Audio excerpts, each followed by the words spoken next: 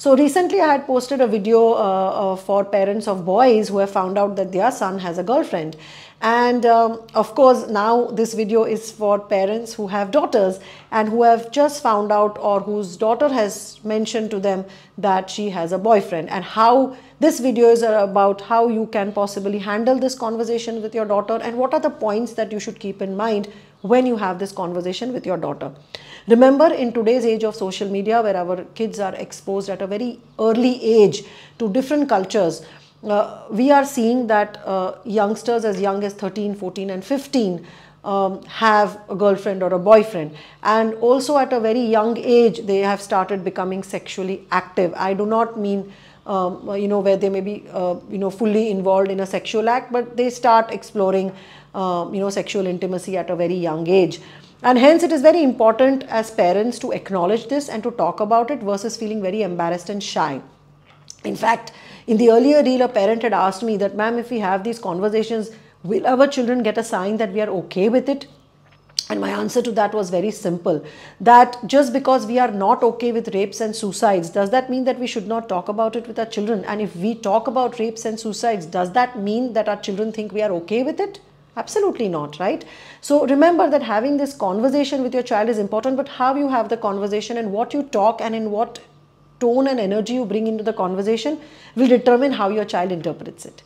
So first thing is, if you have found out that your daughter is having a boyfriend or is in a steady relationship with somebody, then first of all, do not overreact. So do not bring in any extreme dramatic reaction. One extreme would be, oh my God, how could you do this? You're so young. Oh, nobody in my family has done this. You're going to bring, bring kalank to our family, and, so young, and my God, your mind is corrupted. So don't go to one extreme where you completely, accuse, blame, show shock, and show surprise and anger at something like this. You may feel it inside, no doubt, but do not bring it up in front of your young girl, because that will just shut her down completely and she will not be open to any further discussion.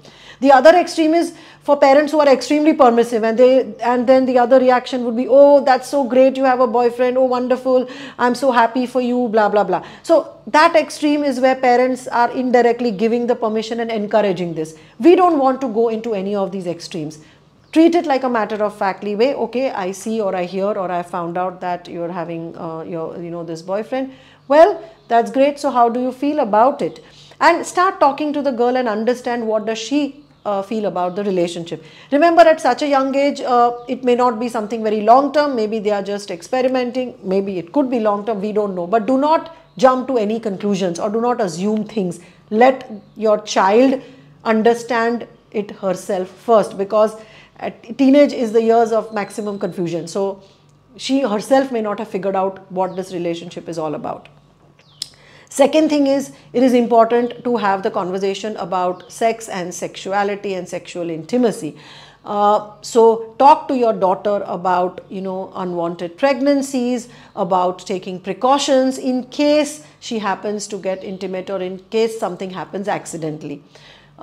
If you're not comfortable having this conversation, then please take help of a professional or take help of an older cousin or a mentor or anybody who your daughter trusts. But it is important to educate your daughter about sexually transmitted diseases, about unwanted pregnancies, and about the ways that she can prevent that from happening. And it is also important to talk to her about the emotional and mental scars that the girl stays with after having gone through such an experience. So while the girl and the boy both have been equally responsible for being sexually intimate, it is the girl who is unfortunately left with the pregnancy and the consequences of that. So it is important to have this conversation with your daughter. It is also important to tell your daughter to have clear boundaries with the boyfriend. How much ever she loves the guy or she trusts him or he may be the best boy in the world, but talk to your daughter about saying no, about putting her foot down and not compromising on her value system or whatever she is comfortable doing or not doing. Because many times girls end up doing certain things to just please the boyfriends, things that they may later on regret or they may not be comfortable with. So it is important to tell your daughter it is okay to say no, it is okay to set boundaries, not for the society and the parents, but for her own self-respect, for her own mental health. It is also important to talk to your daughter about abuse. If the boyfriend is getting abusive and is not respecting her boundaries, or is not respecting her as a person, and if he has the tendency to be abusive to the point of being physically violent or verbally violent, then please educate your daughter that it is not okay. However, I have seen that in families where daughters have grown up seeing their mother being abused by the father, or vice versa, or where they have grown up, where one or both the parents have been physically, verbally abusive, then these girls grow up normalizing abuse. So they believe that it is okay to be like that, right? And then if the boyfriend is like that, they don't think there's anything wrong with it. So of course, you need to also look within. What are the kind of, examples you have set as a woman, as a mother, for your daughter? And even if you have made those mistakes, make sure that you openly talk to your daughter about these, so that she doesn't carry forward those mistakes and patterns. It is important to know that girls who have low self-worth, low body image and low confidence oftentimes fall for the first guy who gives them a little bit of appreciation, a little bit of care and a little bit of validation. So for such girls, it is important to start at home, work on building their confidence, talk to them that this could also be a possibility in case you feel that your daughter is one such person who has very low confidence and is in a relationship for the wrong reasons. Remember, do not judge, do not accuse her of having that, but do have a discussion around it, so it gives her some points to think about. It is important to in short, to talk to your daughter about sexual safety and intimacy, about setting healthy boundaries, about saying no, and about maintaining self-respect, and about not giving and taking abuse from the boyfriend. Also at 14, 15, 16, we must also talk to our children about how there are many other things in life that may take priority later on. So to take this relationship slowly and not assume that it may be for life. So these are some of the discussions and conversations that I have had with my two young kids, a boy and a girl, when they were teenagers, and I think that really helped.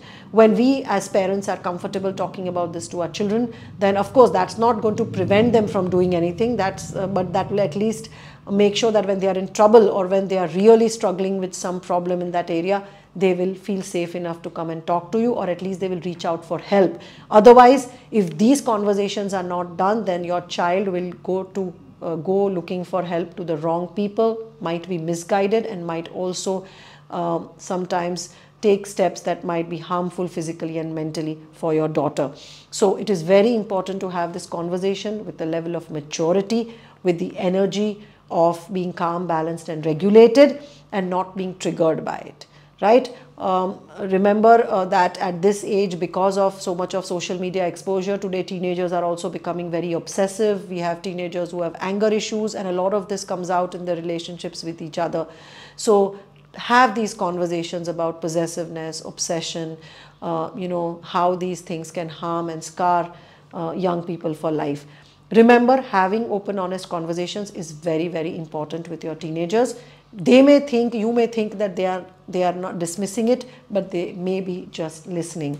So I hope that this video was useful to you. I hope you can remember some of these points and discuss it with your young girl.